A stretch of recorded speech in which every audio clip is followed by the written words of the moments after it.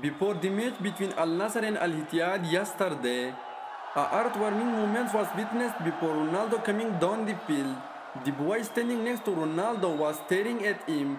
When Ronaldo saw him, Ronaldo smiled and patted him on the head. Fans loved the moment between Ronaldo and boy so much on social media. Unfortunately, they lose the match by 1-0 goals. The result saw Al Ittihad replace Al Nassr at the top of the table. Ronaldo was visibly furious after the final whistle on Thursday. He was seen angrily muttering to himself and his teammates as he stormed up the field while players from Al Ittihad celebrated in front of their own fans. So what do you guys think?